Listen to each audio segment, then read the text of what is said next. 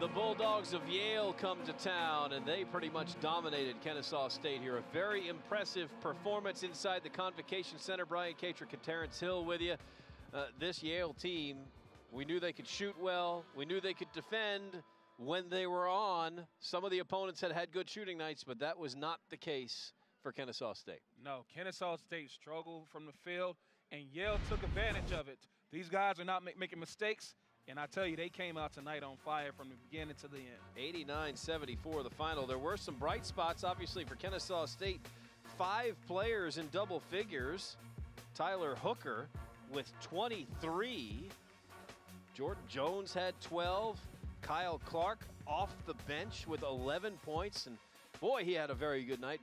A couple of steals, some good leadership, too. Yeah, and he found his confidence on the defensive end by getting a couple of steals, but they need that for him going into conference play. Kennesaw State winds up shooting 52% on the afternoon, 74 points, but it winds up going into the loss column. James Scott, we mentioned, with 14 points. He was very quiet in the first half, but heated up in half number 2. Yeah, you can't wait. As for Kennesaw State, you cannot wait to start it in the second half.